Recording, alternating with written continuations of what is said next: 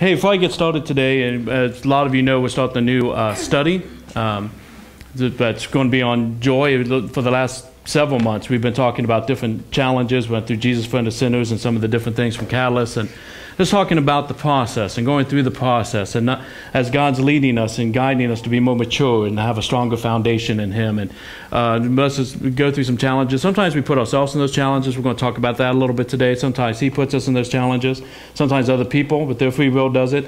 But as we're talking about processes, it seems that it's brought up a lot of conversations, as it does, not just myself and people throughout the week, but also in small groups and home groups, and as you guys just as friends getting together, just that sometimes it can be challenging talking about that process. So it seemed to me it's about time to talk about some joy. Everybody good with that? Yeah. And just joy in that process, and how the enemy tries to take that from us, and how God takes and gives us conscious choice decisions on how we can protect that, because it is, quite frankly, a conscious choice. So we'll talk about that a little bit. First, before we dig in too much, I want to let you guys know in that process, I keep bringing up these examples of people that keep messing it up over and over again. But since we're here, I'm not going to talk about it. This is Josh and Amy. Actually, I don't talk about you guys about this. Sorry.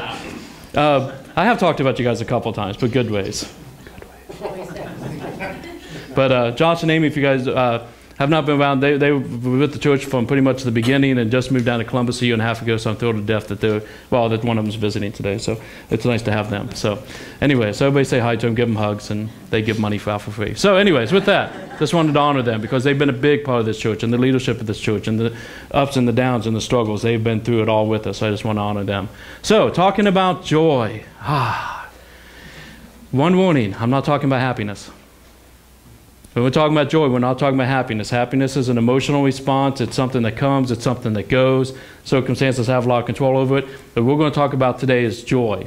You're talking about that very foundation that we can stand on Christ and know things and hold on to things during the tough times. Joy is what gets us through to get back to happiness when the world is trying to take it away, or our own decisions to try to take away. Joy is going to be a conscious choice decision we're going to talk about. And to dig into this today, because really we're going to spend most of our time in Philippians like it says here on the screen. But today, instead of going there, we're going to start out with a story probably that a lot of you guys have gone through. I'm going to pretend like none of you have gone through it. We're going to start from the same foundation. But we're going to be looking at the story of Job today. So if you want to get your Bibles out, pens, papers, iPads, iPhones, whatever you want to be using, version, whatever you want to use to study, we're going to go to Job. And if you don't know where it's at, it's not one that's quite quick to your fingers. Feel free to use your index. If you see one that says Job, go there because your head's just mispronouncing it. It is Job.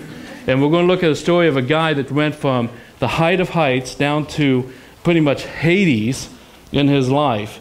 And then God rebuilt him and how he handled it, how the people in his life handled it. And through it, what I want to focus on today as we just kind of lay out the foundation in the introduction today is the four things that the enemy tries to use against the children of God to take the joy of God away from us.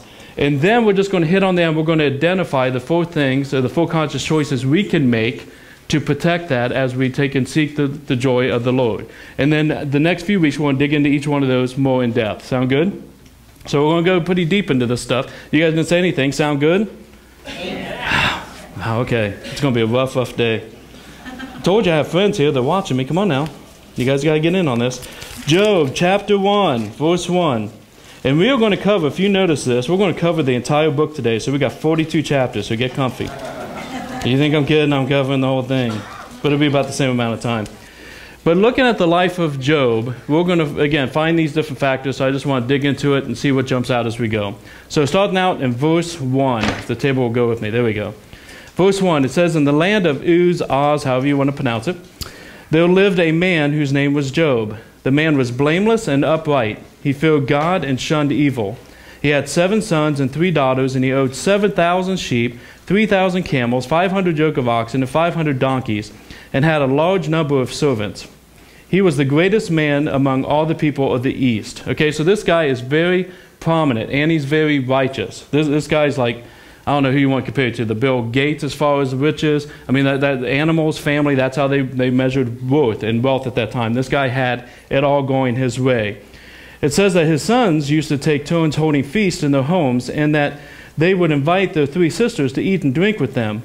When a period of feasting had run its course, Job would send and have them purified. Early in the morning he would sacrifice a burnt offering for each of them, thinking, perhaps one of my children has sinned, and cursed God in their hearts. This was Job's regular custom. First thing I want to dispel, and this is kind of a side item, when you're going through a tough time, it's real easy to think, okay, what did I do that made God so mad that he did this to me? That's kind of a common thought sometimes. I know we ran into this week, Brenda and I were talking a little bit. Brenda works with hospice, if you don't mind me talking about you, Brenda, just to give you guys a week off. But she works with hospice. I work in the nursing homes, as you know, doing Bible studies, and we bumped into each other in the parking lot, and we're kind of talking about some of our friends. Some of our friends we know mutually, some we don't. And we both were sharing stories of caring about people who felt like they were being beaten up because they had done something wrong, or like just it seemed like demons were just attacking them and whatnot. And going through that challenge, but yet they had dementia, so you kind of get a little bit of road with them, and then the conversation would repeat. A friend of mine, like she was talking this week about how her husband passed away 5-6 years ago, and she said, you know, I don't know what I did that made God take him from me. I was like, well, you didn't, sweetie. You know, that's not necessarily how God works. And we'd work through that, and then about 2 minutes later it would repeat, do you know my husband's passed away? And it's hard when you're talking with someone with dementia. But the thing is a lot of times for us who don't have that struggle, at least not yet in our lives, we continue to do it by choice. We continue to assign it to somehow we did something wrong, God's mad. Now, let me say this. You might be in a tough situation because you did something stupid. That's very possible. I've been there, and you're dealing with the ripple effects of it. And so as we're going through this, choose to come back to God.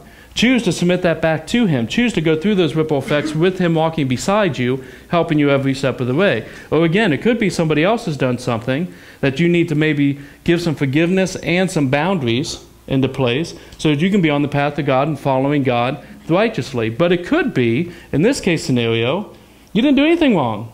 It could be that God has another purpose. This guy was righteous and blameless. The exact same things we said about Noah a few weeks ago, we say about Job. God took notice of this guy. We're going to see in a big way God took notice of this guy. And he was so righteous that he was righteous on behalf of his kids. If they had a party, well, maybe they messed up. I didn't even hear anything about the party, but maybe they messed up. So I'll do sacrifices for them. And this guy was over the top righteous. But yet we're going to see he goes through incredible struggles. And here's why. There's this really weird supernatural game of chess goes on behind the scenes that this author gives us the background to. It says in verse 6 that one day the angels came to present themselves before the Lord, and Satan came along with them. And let me just say that Satan doesn't hang out in hell like in a party room waiting for everything to be done. God, he's active. You know, he's active in this world. He's only one. He can only be one place at one time, and he works his demons and all that. But he's active, and here he's presenting himself before the Lord. And the Lord says to Satan, "Where have you come from?" Satan answered the Lord, "I came from roaming the earth and going back and forth in it." I think that's his favorite hobby. 8 says that the Lord said to Satan, "Have you considered my servant Job? There is no one on earth like him. He is blameless and upright, and a man who fears God and shuns evil." So God has taken notice of him. He's very proud of him. He's kind of almost showing him off in a certain way. And I would love to live a type of life that God thinks is about me, but not so much that he tells Satan. But, you know what I mean? It's just, okay. So Satan, he's like, okay, well, let's play this. Does Job fear God for nothing? Have you not put a hedge around him and his household and everything he has? You have blessed the work of his hands so that his flocks and herds are spread throughout the land. But if you stretch out your hand and strike everything he has, he'll surely curse you to your face. And the Lord said to Satan, "Very well then. Everything he has in your hands are in your hands, but on the man himself do not lay a finger." Then Satan went out from the presence of the Lord. And this is what's going to start our study. This is where we're going to see how the Satan tries to take our joy, how Satan tries to get us to give up. It says, one day when Job's sons and daughters were feasting and drinking wine at one of the older brother's house, a messenger came to Job and said, "The oxen were plowing and the donkeys were grazing nearby, and the Sabeans attacked and carried them off. They put the servants to the sword, and I am the only one who escaped to tell you." So that's pretty bad news right off the bat, right? As he's still speaking, another one comes running up and says, "The fire of God," this isn't even like other guys, this is God. I mean, this is supernatural. "The fire of God fell from the sky and burned up all the sheep and the servants, and I'm the only one who escaped to tell you." Okay, still not bad enough? Another servant comes up while he was still speaking and said, "These other guys," because I'm not going to pronounce that name, "formed 3 raiding parties and swept down on their camels and carried them off. And they put the servants to the sword, and I'm the only one who escaped to tell you." So now this guy's lost every single riches he has, and another guy comes running up while they're still speaking and says, "Your sons and daughters were feasting and drinking wine in the oldest brother's house, when suddenly a mighty wind swept in from the desert and struck the four corners of the house. It collapsed on them, and they are all dead. And I'm the only one who escaped to tell you." At this, Job got up, he tore his robe, he shaved his head, and he fell to the ground in worship. Man, that probably would not be my first response. He fell to the ground in worship, and he said, "Naked I came from my mother's womb, and naked I will depart. The Lord gave, and the Lord has taken away. May the name of the Lord be praised." In all this, Job did not sin by charging God with wrongdoing.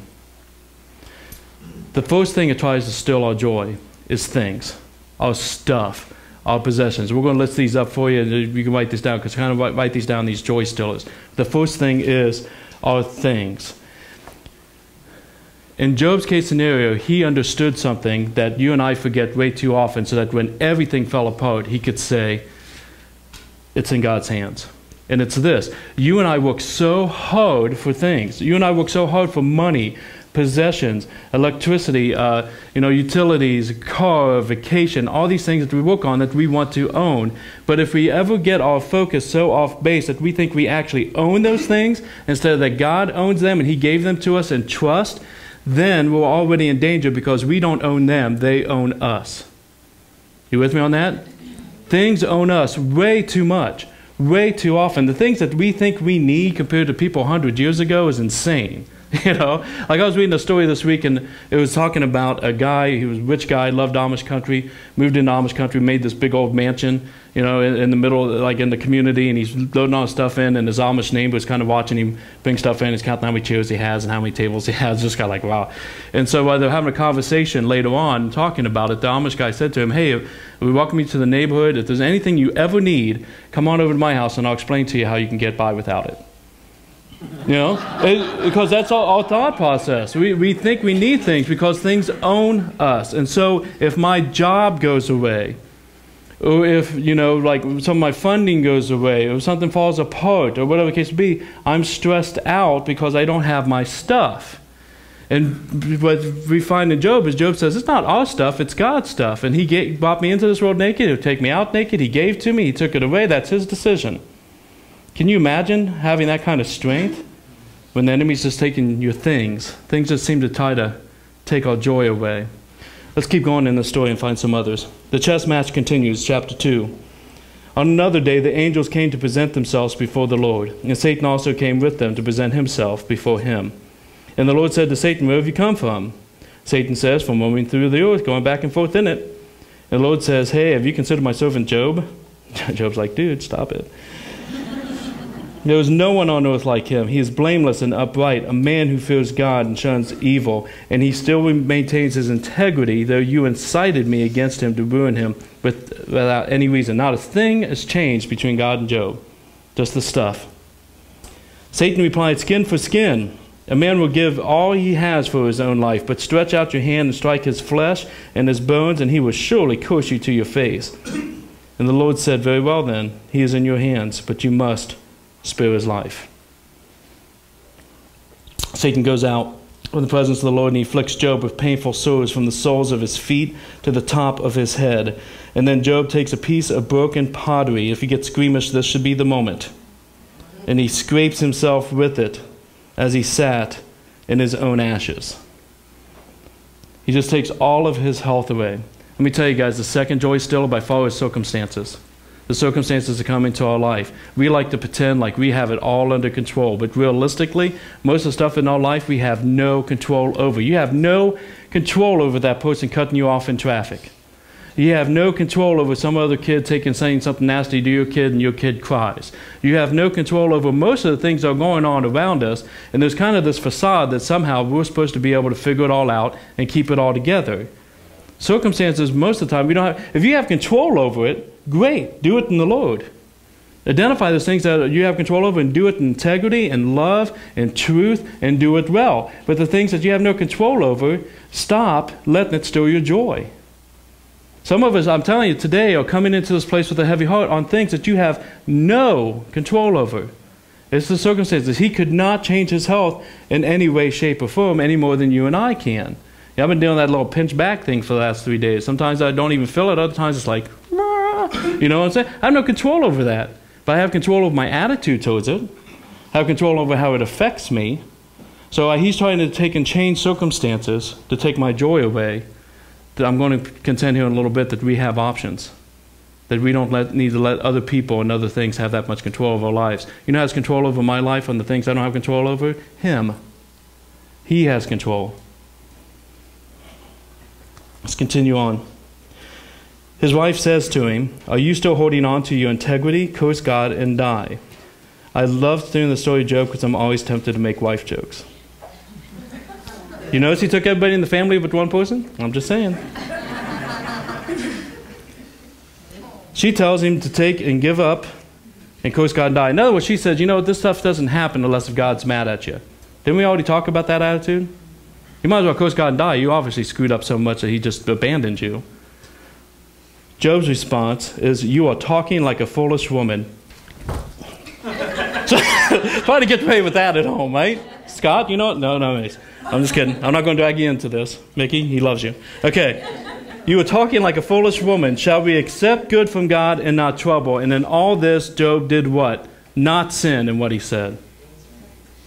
Then Job's 3 friends, Eli, Billy, and Zophie, heard about all the troubles that had come upon him, and they set out from their homes, and they met together by agreement to go and sympathize with him and comfort him.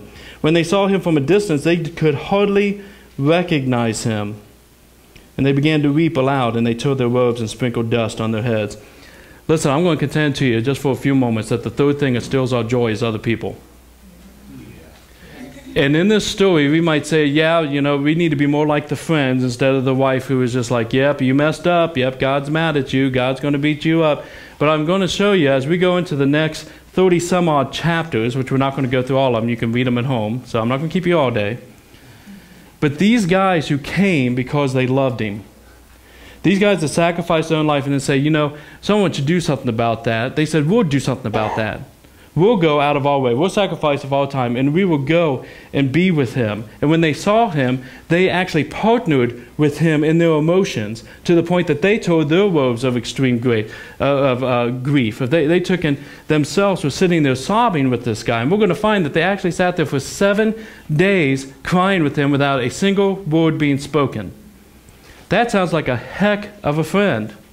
And these are believing friends. But do you know what they did for 30 some odd chapters? Obviously you made God mad. Obviously you've done something that you should just, I don't know, give up. I hate seeing you like this. It might be better off if you're just dead, man. And you know what he kept saying? He goes, no, I've not done anything. I've not done anything against my God. And that takes an extreme focus of integrity to say, I've searched myself. I looked for any little thing that I could have done that caused this. And you know, I'm okay in front of God. I don't know about you, but I've been at points where it seems like everybody's mad at me, everybody's against me, and the only thing you've got is, you know what, as I really seek this out, I'm following him. And sometimes that's got to be enough. If you're seeking it out and you did something wrong, guess what you do? You get it right. But sometimes you just have to say, if none go with me, still I will follow. You remember that hymn? I love that hymn. If no one else goes with me, I will follow. And that's what Job was doing here, while his friends, in loving ways and in hateful ways, were just berating him over and over again. Obviously you messed up, give up, curse God, die. Obviously you messed up, curse God, die. And with the most flowery speech. And I'm going to tell you this. Sometimes your own Christian brothers and sisters, with all the well-meaning that they have, can be your worst enemies when it comes to joy. If they're focused on the worldly ways of thinking about things instead of God. And so these are huge joy stealers that we're talking about. Let's go to this next one. Still in chapter 2, verse 13. Okay, so we see that they sit on the ground. Then for 7 days, they don't say a word. And it says that no one said a word to him because they saw how great his suffering was. If I have huge problems and I sit for 7 days under a tree thinking about them, I'm probably stressing out. Okay? I'm probably stressing out. And that's the fourth one I'm going to say. It comes to your stress, worry, taking and basically, I'm trying to remember the exact phrase I heard this. And maybe I saw on Facebook, might have been in one of my books, but it said, the worry is basically imagining a future without God. Stop and think about that for a second. To think about how much time you stress out, how much time you worry, how much time you're like, I just don't know how this is going to work out. It's basically imagine a future of what happens if God does not come through on your behalf.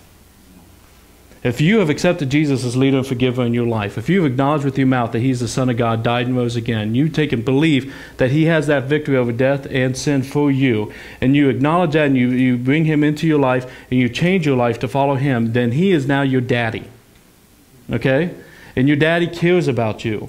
And if you are in worry and you are in stress, then you're saying, Daddy, you're not going to be able to come through on this one. Is basically what we're saying. You still with me? And that just sucks the life right out of you. I mean, you've had to been there at least once before, right? Because I'm there way too often of just kind of letting Satan get in there and attack us through our stuff and worried about our stuff and our money, our circumstances, our people. And he's just saying, just be faithful to me and I'll be faithful to you. The door's wide open. It's just right there. Let's look at how his life takes and plays out. This is the effect, chapter 3. After they sat there for 7 days, Job opened his mouth and he cursed the day he was born. He said, may the day of my birth perish, and the night it was said, a boy is born. That day may turn to darkness. May God above not care about it. May no light shine upon it. May darkness and deep shadow claim it once more. May a cloud settle over it. May blackness overwhelm its light. That night may thick darkness seize it. May it not be included among the days of the years, nor may be entered into any of the months. May that night be barren. May no shout of joy be heard in it. May those who curse days curse that day. Those who are ready to rouse Leviathan, may its morning stars become dark. May it wait for daylight in vain, and not see the first rays of dawn. For it did not shut the doors of the room on me, to hide trouble from my eyes. Why did I not perish at birth, and die as I came from the womb? I'm thinking, man, can you come up with any more ways of saying you just wish you were dead? You know what I mean? Like, I really do believe true poetry comes out of true hurt, true emotion. And this guy is to the point that it's almost kind of hopelessness. It's just, I wish I'd never came to be. And all these different, just negative emotions, but yet he didn't do one thing. Did you catch it? He never cursed God. He never said that God did it. He never said God's being unfair. He's just saying, you know what, this is what God had for me. I just kind of wish I could have skipped the whole thing altogether. Right? Just kind of completely be gone from it all. So these guys talk to him, as we talked about, and they keep going back and forth, and all these different things happen, but it takes us up to chapter 38. As we've heard Job speak, and we heard where Job is at, and we know that his friends are just kind of taking things down and kind of just putting more and more weight on his shoulders. And it gets to this point where God decides He's going to speak as well. And that's always an interesting time. And I'm telling you, this is probably some of my favorite scripture when it comes to God. And for those who are here Wednesday night, we talked about fearing God, and then through the fear of God, being able to be released into the joy of God. This is an incredible example within that, and some of the things that we see about the Lord. But in chapter 38, it says, the Lord answers Job out of a stone. He says, basically, who is this that darkens my counsel with words without knowledge? Brace yourself like a man, because I'm going to ask you, and you're going to answer me. Because I want to know if you were the one that took and set up the earth. I want to know if you set up its foundations. I want to know if you're the one that calls out each star by name each night. I want to know if you were the one that put the oceans in place and said, this far your mighty waves can come, but here's where your proud waves are going to halt. So that every time I'm on the ocean, look at this ocean that can easily overwhelm me. I know it's God who says, nope, that wave stops there. I want to know whether or not you're the one that has all things in your hands, all knowledge, all place, all power. I want to know, are you the one? Can you even tell me what's going on tomorrow? Can you do that? No. I'm God. You're not. And you might not understand what I'm doing, but I'll tell you what, I'm the one that's doing it, and I understand it, and you need to have enough faith in me to follow that path. Because I've got you. I'm your daddy. And if I'm taking you through this, there's a reason for it. I tell you what, from a human standpoint, I look at the story and I think it's so unbelievably unfair to Job that he had to lose everything the way that he did. But you know what? I would go through something like this if 6,000 years later people were still talking about it and it was bringing glory to the name of the Lord. If you look at the scholars talking about what's the oldest book of the Bible, there's a little bit of dispute. It's either going to be Genesis, Exodus, Numbers, Deuteronomy, Leviticus, the 5 books that Moses wrote, or some believe it's Job. They're not necessarily just slapped in there in order. And I don't know who wins and who doesn't, but they're all both old. And it brings some sort of comfort to me that one of the oldest stories that God said, I want this down, I want people to know this, is about going through struggle and how God still has us and how he still loves us and how he's got us in his hands. That brings comfort to me.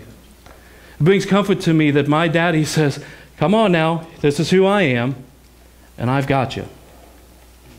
I've got you. As we continue in this story, as they're going back and forth, it's an incredible conversation. God basically makes a couple declarations. He says, Job, you did good, boy. You didn't curse me. You didn't give up. Your friends need forgiveness.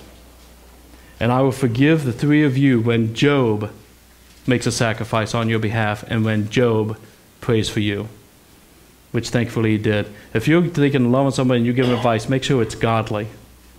Make sure it's godly and not worldly advice. We find in chapter 42, if you'll turn a few more pages, the end of our story. It says in verse 7 that after the Lord had said these things to Job, okay, again, he talks about his two friends. But in verse 10, it says, after Job had prayed for his friends, the Lord made him prosperous again and gave him twice as much as he had before. All his brothers and sisters and everyone who had known him before came and ate with him in his house.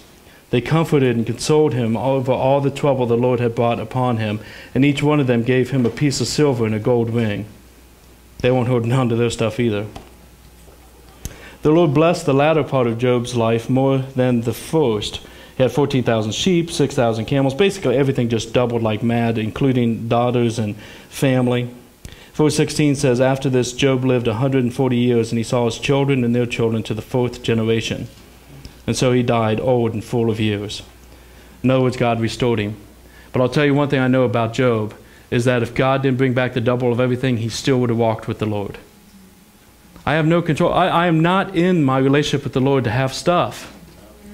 I don't want that. I want him to have me. I don't want to have stuff. Right? I want him in my life because he holds all the circumstances in his life, in my life, in his hands. I want that. You still with me? I want people in my life that encourage me so that I can be built up so I can go out and encourage others and lead others to the Lord. All of these things need to be turned back around into the joy, which again is a conscious choice decision.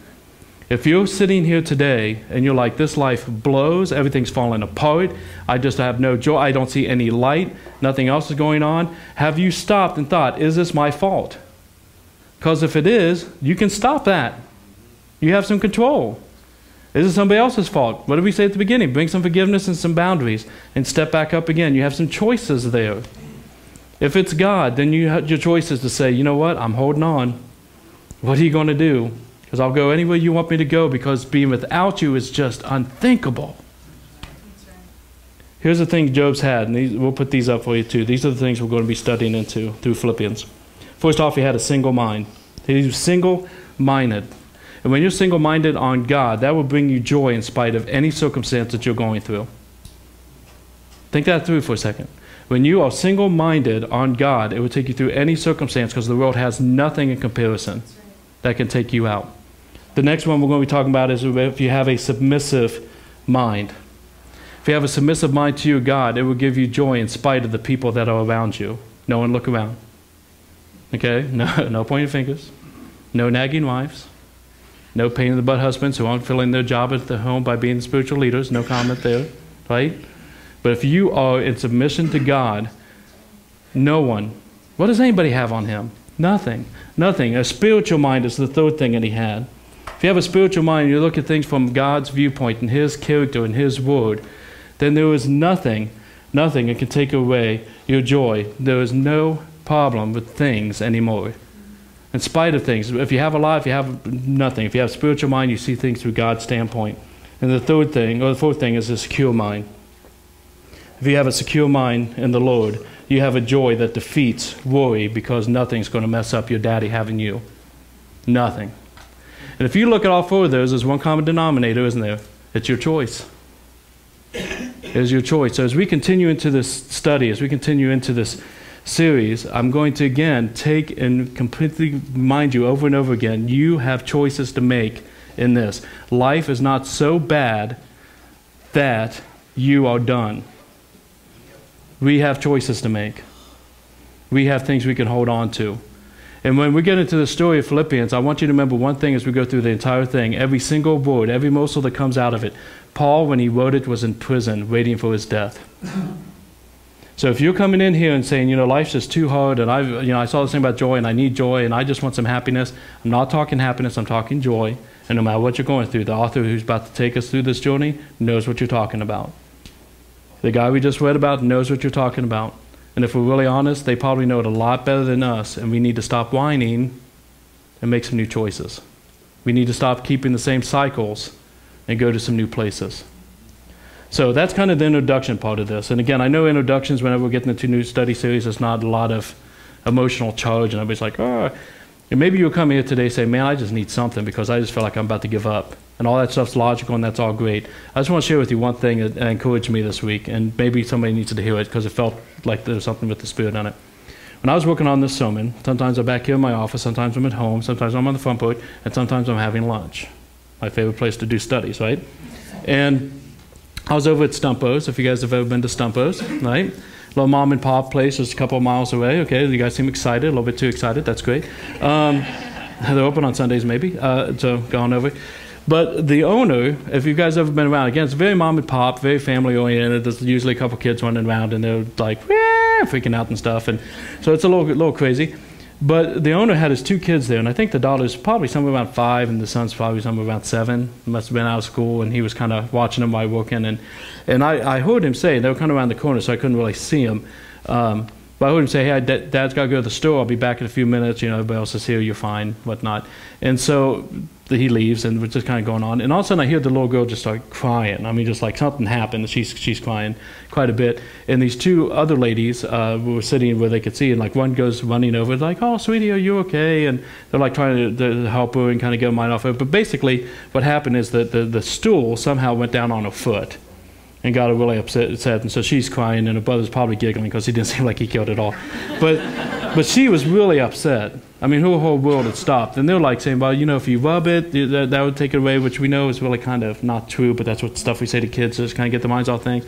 And, that kind of stuff, and they're trying to comfort her. And she said in the midst of all the tears, and this is the thing that stood out to me, she goes, I'll be okay when Daddy gets back and I can tell him about it. And as a father, you're just like, oh. As you see that with your kids, you remember that as a kid yourself, but just how important our children look at us in those moments to make it all okay again. I mean, I could do the same foot rubbing thing that the ladies are talking about, but to Emily it makes all the difference just that Daddy knows, Daddy's there, and that he's got me in his arms, right? He is your daddy. He's your daddy. And I can get up here and tell you all kinds of stuff. And I can take and do whatever efforts we can do. But there's nothing like just being able to tell your daddy. There's nothing like just him grabbing hold of you. And I thought that moment, like, man, there's just times I need him. And then he reminded me, like, son, if you don't have me, you're just completely gone. If you're struggling today, let him hold you and remind you. Once again, he's got this. And I know I say it all the time, and I almost bet that some people, every time we say it, we're just like, yeah, I just need that reminder. Maybe you need it for the 1,000th time today. He's got this. You can hold on to him. You can cry in his arms. He loves you.